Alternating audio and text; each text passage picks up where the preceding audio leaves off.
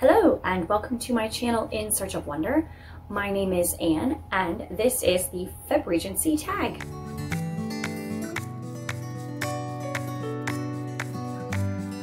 I am very excited today to be doing the FebRegency tag. Thank you very much to Dia at Novel Idea for tagging me. And I love FebRegency. It's one of my favorite readathons in the whole calendar year on booktube. And this FebRegency tag is one that really makes you think. There are a lot of good questions in this one, and I had to ponder some of them at length to come up with my answers. So let's get started with question number 1. Name your top 3 Regency authors. I feel like, and I might be wrong about this, but I feel like the field of Regency authors is not as deep as later periods. So I think there aren't as many, at least not as many whose works are widely recognized and widely available, but I could be wrong about that. Not that it wasn't a time of great literature and writing. There definitely was. There were quite a few that like rose to the top. You know, books and writers, poets, etc. I'm thinking like Lord Byron and Jane Austen are like perennial favorites. But as far as the field being very deep, I feel like a lot of those authors have largely been lost to time as far as your average reader goes. So anybody but, you know, someone who is really ardently interested in the period wouldn't have as many to pick from. All of that to say, I personally haven't read a great deal of Regency authors. So I'm going to mention 3 that I definitely have read and have really enjoyed. Of course, Jane Austen. I mean, she's just my favorite author in general, and she happened to live in the Regency era. So I love her wit and her humor and her stories, her characters. Like of all of the authors I have read, the characters that Jane Austen created are ones, and this is why I think her works have been such perennial favorites. Her characters are so real. You feel like you could know them, and you want to. Like, you want to, like, be their friend, the heroines, you know, and you want to just sit and talk with them about life and things that happen in their book. So, definitely Jane Austen is a huge one. Another one that I have read and enjoyed is Fanny Burney, who definitely lived through the Regency era, but I'm not sure that her novels were written actually during that time. I think her novels actually predate the Regency era by a little bit, but I have read a couple of her novels, Evelina and Cecilia, I believe. I think that's the name of the one. I really liked Evelina. I thought it was funny. Definitely in a very different vein from Jane Austen, who really was a fan of Fanny Burney, but also very enjoyable. And then I think her works kind of edged more towards satire even than Jane Austen did. I mean, Jane Austen was definitely poking fun and pointing out the ironies of various aspects of the English class system of the time, but I feel like Fanny Burney was a little more on the edge satirically. And then Maria Edgeworth was more of a straightforward storyteller, she was definitely much more focused on writing about social ills and errors of the English nobility and things of that nature. And I have also read 2 of hers. I found that the characters in her story were very interesting and uniquely drawn and memorable, and I feel like their characters and their personalities and the things that they went to, and in many respects were very relatable even to modern day. Not all of them, but definitely some of them stood out to me in that way, as being still kind of fresh even now, a couple hundred years after the books were written. So that's question number 1. Question number 2 is name your top 3 Regency poets. And I was thinking really long and hard about this one, and I didn't have a good answer because I haven't really spent enough time with any one particular Regency poet to be able to say, oh, that's my favorite. Oh, I love all of their poetry. I have read like a wide smattering of poetry from across the scope of Regency poets. But I've not sat with any of them long enough to really develop like a love for all of their work. So instead, I just picked 3 Regency poems that I enjoy, and they're not very long ones, so I can actually just read them. The first one is, of course, George Gordon, Lord Byron. I mean, you can't talk about Regency poets without mentioning Byron. And also this is, I'm not breaking any literary ground, guys, here. This is one of his very well-known poems that I have always loved. She walks in beauty. She walks in beauty like the night of cloudless climes and starry skies, and all that's best of dark and bright meet in her aspect and her eyes, thus mellowed to that tender light which heaven to gaudy day denies. One shade the more, one ray the less, had half impaired the nameless grace which waves in every raven tress, or softly lightens o'er her face, where thoughts serenely sweet express how pure, how dear their dwelling place. And on that cheek, and o'er that brow, so soft, so calm yet eloquent, the smiles that win, the tints that blow, but tell of days in goodness spent, a mind at peace with all below, a heart whose love is innocent. So that's Byron. And then William Cowper, who I like his hymns, which are a type of poetry. Hymn writing has its own set of structures and rules and types, but it's a subset of poetry overall. It's just one that not many people think of as poetry, but it's definitely poetry. And the people who wrote hymns were not musicians by and large, they were poets. And William Cowper is one of them. And I don't actually love what I have read of his regular poetry, but his hymns I really love. And one of them is, I don't think it's actually sung as a hymn anywhere, so it's more of a straight poem, but it definitely has hymnic qualities. And that is Light Shining Out of Darkness. God moves in a mysterious way his wonders to perform. He plants his footsteps in the sea and rides upon the storm. Deep in unfathomable minds of never-failing skill, he treasures up his bright designs and works his sovereign will. Ye fearful saints, fresh courage take. The clouds ye so much dread are big with mercy and shall break in blessings on your head. I love that so much. Judge not the Lord by feeble sense, but trust him for his grace. Behind a frowning providence, he hides a smiling face. His purposes will ripen fast, unfolding every hour. The bud may have a bitter taste, but sweet will be the flower. Blind unbelief is sure to err and scan his work in vain. God is his own interpreter, and he will make it plain. So that's William Cowper. And then this guy, he was like, what do you call it? A one-hit wonder, I guess. I don't know of any other hymns or poems by him that are widely read.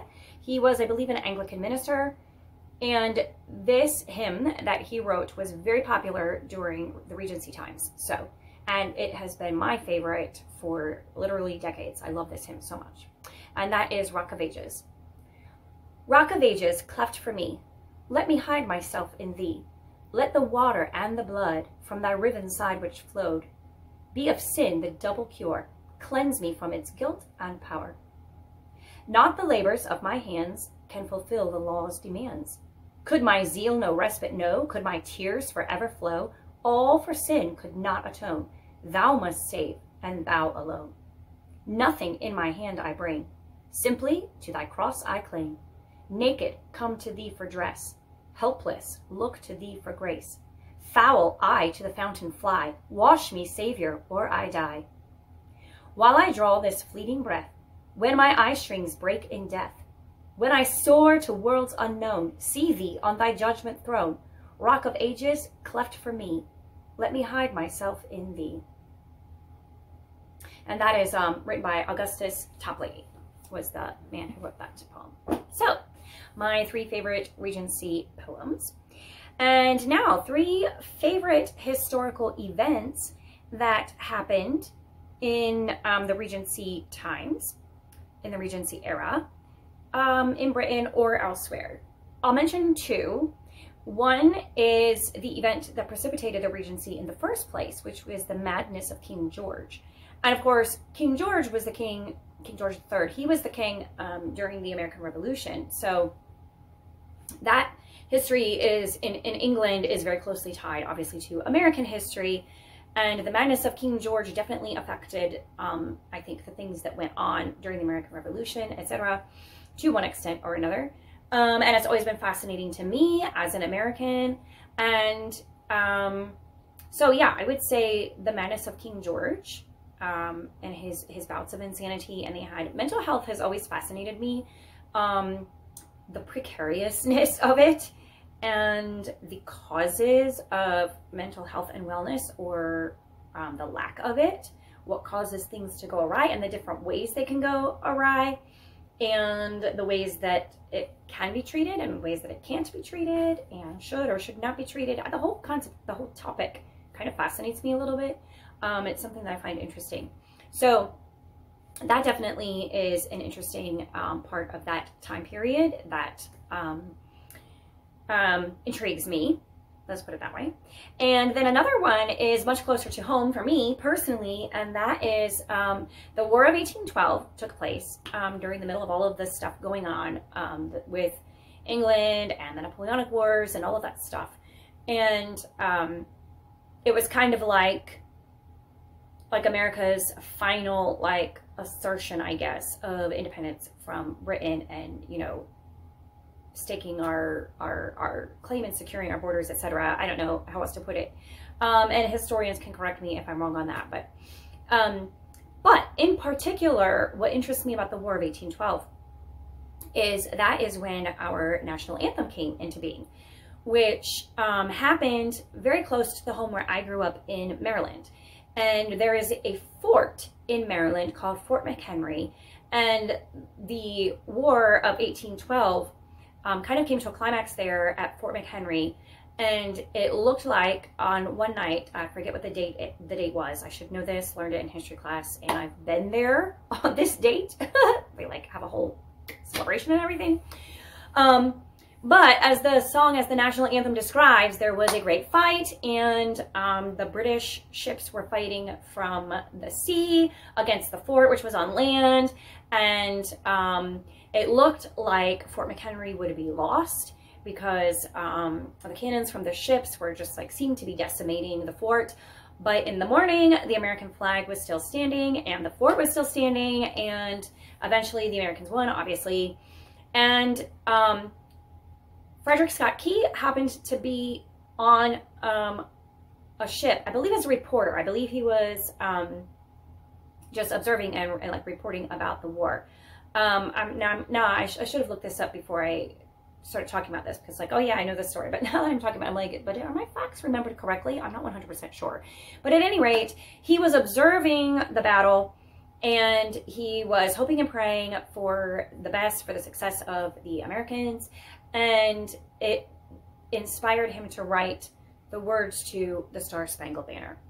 And that became our national anthem, which, you know, some people disagree that it should be our national anthem because it's more about the flag than it is about the country itself.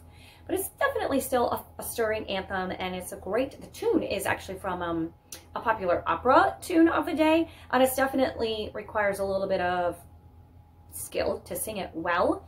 And so it's kind of fun to hear the different interpretations of it at, you know, sports games and other events that involve the singing of the national anthem, and listening to different people's interpretations of it. And anyways, kind of fun.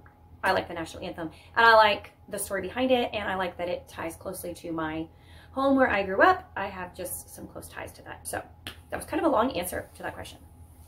But those are some of my favorite events that took place in the Regency era, but one of them being more stateside. And then number 4, the year is 1816. It is a dark and stormy night on Lake Geneva. You're telling ghost stories with 3 legendary writers. Who are they? Bonus points if they're Regency era writers. So I'm gonna miss out on some of those bonus points, boo. But I had a hard time with this one because I don't read a lot of scary stories or ghost stories or even thrillers or anything. So I didn't have a lot, but I did come up with 3. And the first one is Anne Radcliffe, which she's maybe not so much about ghosts, but definitely she, you know, she would write the Gothic stories, and there always seemed to be in Gothic stories like an otherworldly element that usually turns out to be something, you know, very mundane or very human or creature or something. And, but it seems otherworldly at certain points in the story. And Anne Radcliffe, I think I've only read 1 book by her, but that was definitely the case in that story. And she definitely has a way of like creating a spooky setting and atmosphere that is not terrifying necessarily, because, especially because like the language is kind of dated for me as a modern reader. So it puts a little bit of distance between me and the story. So it's not as like scary as I think that it was to the people who read it when she wrote it. Anyway, so Anne Radcliffe was the one that I thought of, and her Gothic novels. And she did write in the Regency era, just prior, I think, to the Regency era. She was writing her works. And then Mary Shelley was definitely right in there in the Regency era. And she is one of the authors that inspired this question with the circumstances that led to the writing of Frankenstein, which is, of course, her major novel that she wrote, and definitely a creepy story, which I have not actually read the actual book. I mean, of course, I know the main idea of the story, but I've not actually read that book. I want to. I want to. I just don't gravitate toward that kind of story. But I know that it's a really important book, and I do want to read it. Then the third one that I thought of was Henry James, because I've only read 1 ghost story by him, The Turn of the Screw, but whew, that was a stinker. So yeah, I think he could definitely spin a yarn that would give you goosebumps all over. Number 5, the Regency era is named after the Regency of George, Prince of Wales, who ruled in the stead of his father, King George III, from 1811 to 1820. If you had to appoint a regent to rule your booktube channel in your stead, who would it be? And I thought immediately of Miriam at Miriam Elizabeth Reads. I think we have very similar tastes in our reading. We're actually about to do a buddy read here in February. And she reads a great mix of classics and Christian fiction and other fiction. And we have very similar tastes. Not that we read exactly everything the same, but she comes the closest. And I think that she would definitely continue to deliver recommendations and content that you all would enjoy, those of you who follow my channel. So I'm going to go with Miriam, at Miriam Elizabeth Reads. And then number 6, much literature of the Regency period is categorized as romantic. What word would you use to describe today's literature? And I found the answers that the other people who did this tag very interesting. Some of them were very similar, and some of them were almost the opposite.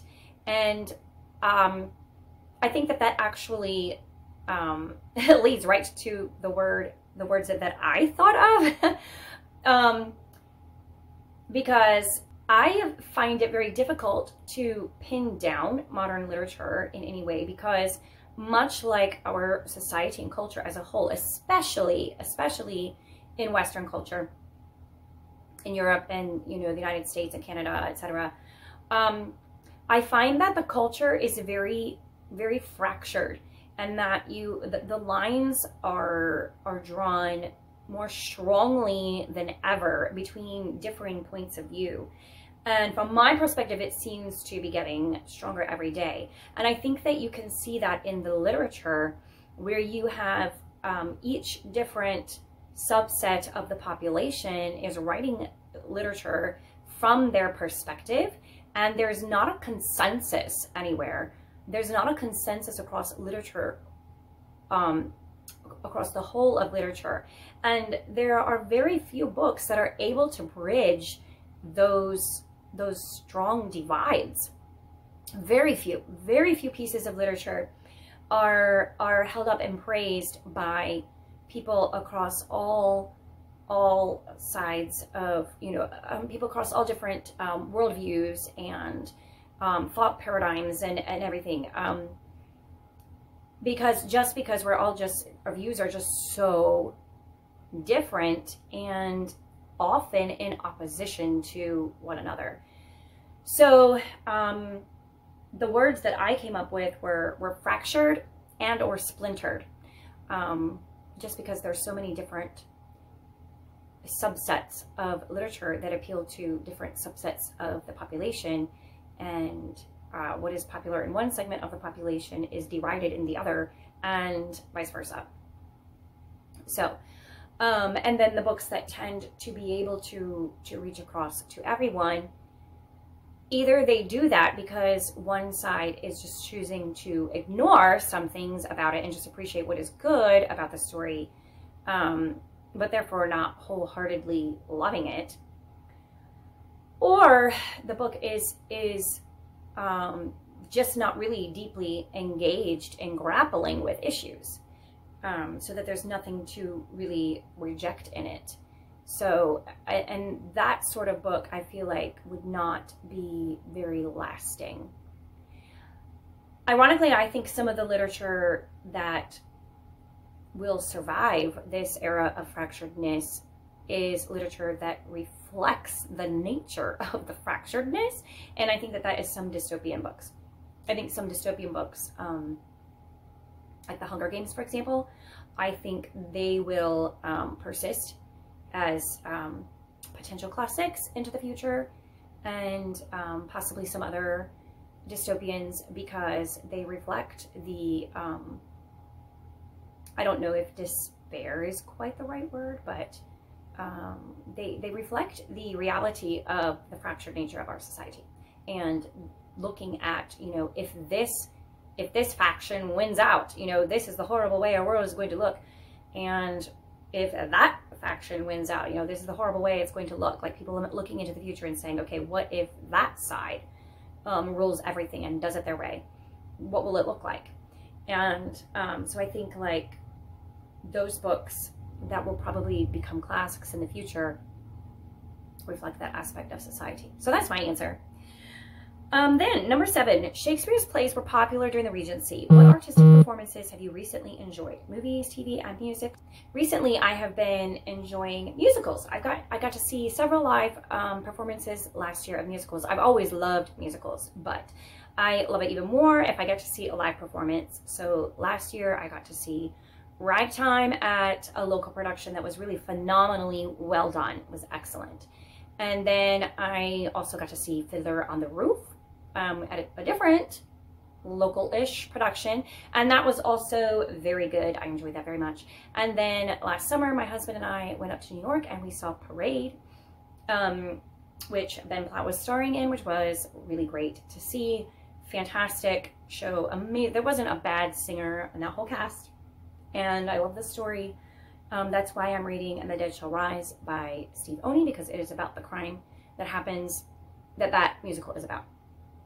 So I really enjoyed seeing all of those performances. I always love musicals, and yeah, that's my favorite. Then number 8, the Regency period was characterized by high fashion. What is a current fashion or trend in the book community that you adore or detest? Well, the truth is, those are really strong words, adore and detest. I really just don't care about trends. I'm just not a trendy person. And I tend to only latch on to a trend if it becomes something more like that sticks around a little bit longer. And so I'm honestly fairly unaware of trends within the book community or whatever. I also read a lot of older things, and I don't really follow necessarily like the really hip booktubers or other Instagram or channels, and I'm not on TikTok at all, which I know is highly influential right now. Well, I can't say that I adore or detest or dislike or anything like that. I don't have necessarily negative feelings about it, but I watch with interest and occasionally amusement at the influence that TikTok has on culture as a whole, and the video clips that people make on there that are able to influence people's buying choices and their reading choices and their music choices, etc. Sometimes without a great deal of sense involved. And it's just, I just watch with amusement sometimes how the mob mentality takes over, and people just all of a sudden read a book that's been around for 10 or 15 years and they never cared to pick it up before, but all of a sudden, because a certain influencer says it's it raves about the book, then all of a sudden they want to read it, and so then they read it and everybody loves it, and then it just goes around and everybody loves it all of a sudden. And maybe it is a really amazing book that deserves to be brought to the public's attention. I don't know. I haven't really picked up on any of those trends myself. Like I said, not a trendy person. And then finally, not finally, but the next one, number 8. No, number 9. This is finally, yes. Jane Austen's novels show us the importance of etiquette in the drawing rooms of Regency England. Tell us about your personal rating system. So basically everybody else who answered this question has said that they have more or less abandoned the star rating system or percentage rating system for one reason or another. And there are definitely flaws inherent in any rating system. But I think because I have been a teacher for my entire adult life, I have no trouble. I have no trouble rating things and giving them a grade. I think actually, even though there's no way to have a perfect system, there are always going to be flaws inherent in any system that you choose. I do think it's very helpful because by and large, if everyone is giving 4 and 5 stars to a book, it's probably not going to be a waste of your time. Now that might not be true if it's, let's say it's a high fantasy novel and you're not into that, but everybody who is loves it and gives it a 4 or 5. So if you like that sort of genre, then you'll probably really like that book.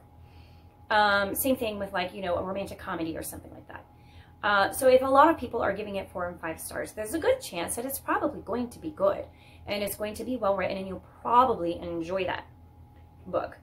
At the same time, I find that negative ratings, I always look at the negative ratings. If there's a book I'm unsure about, I look at the negative ratings and see why did people not like this book. And the negative ratings really help me to know if I should read the book or not.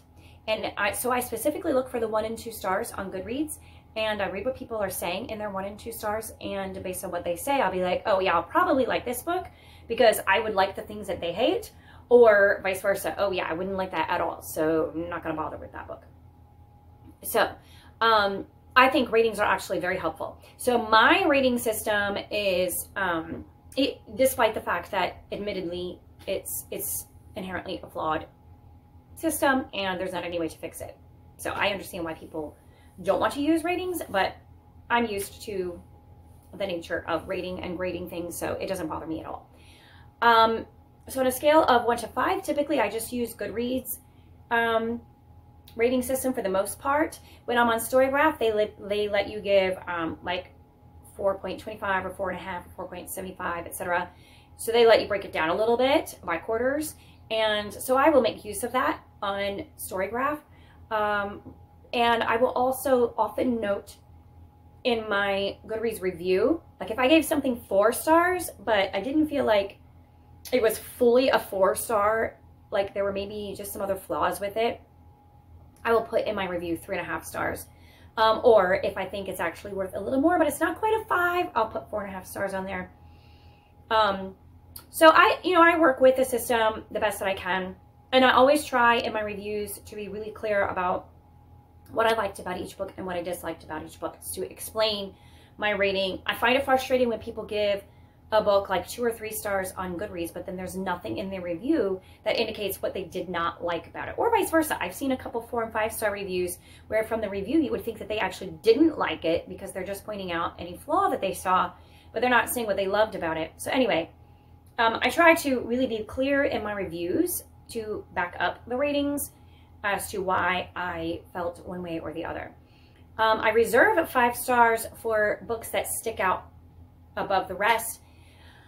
I try to be, I go back and forth on this. This is one of the flaws. Like, most of the time I reserve 5 stars for really, really well-written, more literary type books. And which means that, you know, a rom-com, for example, it has to be like really, really, really, really super stellar for me to give a 5, but I'm probably not going to. I'm probably just going to give it a 4 regardless.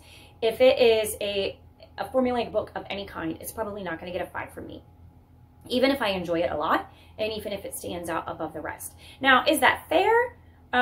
If a rom-com is like the best of all rom-coms, should it get a 5? Probably. So that is a flaw. It's not a perfect system, but I tend to reserve 5 stars for the books that I feel I will read again because they were so good at some point, maybe. Like, not that I will, not that I'm promising to read it again, but it's a book that I would read again, that I would want to read again at some point, that I feel is worth a reread. And books that just really are memorable, like they stick in my mind and I can remember things about them. Those are the ones that I give 5 stars. 4 stars means a book was really good and I really enjoyed it. It just doesn't like rise up to legendary status for me. So I don't have as many 5-star books as some booktubers do. For that reason, I just really save them for really special books. And most of the books I read, I probably give them 4 stars. Or 3 stars. In 2023, I gave more 4 stars than anything. I also like to give 3 stars. 3 stars just means it was good. It wasn't horrible. There wasn't anything that I strongly disliked about it. I enjoyed the reading of it, but it wasn't my favorite at all. Well, yeah, I mean, it just wasn't, I could have lived without reading it, but I'm glad I read it. And then anything that I give 2 stars is like there were things I strongly disliked about it, and I'm not necessarily recommending it. I don't really give 1 stars. If I gave a 1 star, it would be because I DNF'd it. But and I go back and forth on that. I feel like some people, I say, if you DNF a book, you shouldn't rate it. And I get what they're saying. At the same time, if a book was so awful that you couldn't finish it, I mean, to me, that's a 1 star, right? But I just leave those unrated. And I just, sometimes I'll say that I DNF'd it depending on what it is and how far I got into the book.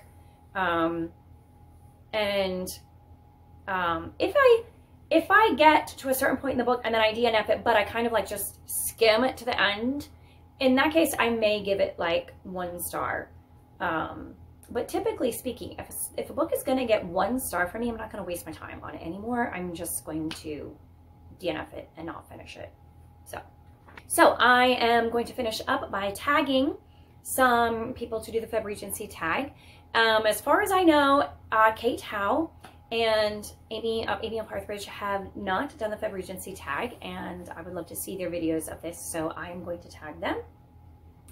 Thank you for watching, and I hope you are enjoying FebRegency with us, and I would invite you in the comments to tell me what your answers would be to some of these questions, and who are your favorite Regency authors or poets, historic events, what sort of musical and dramatic art have you been enjoying lately that you would care to share about in the comments, and any other thoughts you have about my rating system or trends in the book community, anything. Share in the conversation. That's the best part, in the comments below. And oh, by the way, I meant to say this at the beginning, but just throw this here at the end. I actually had filmed and prepared a totally different video for today, but then Dia tagged me in this and I wanted to get it out because it's a little bit, I wanted to get it done earlier rather than later in February. So next Wednesday will be the next installment of my Books Are Like Coffee episodes, and I will be tackling epistolary novels. So that will be coming up next Wednesday. And in the meantime, have a great week, and I'll talk to you next time. Bye.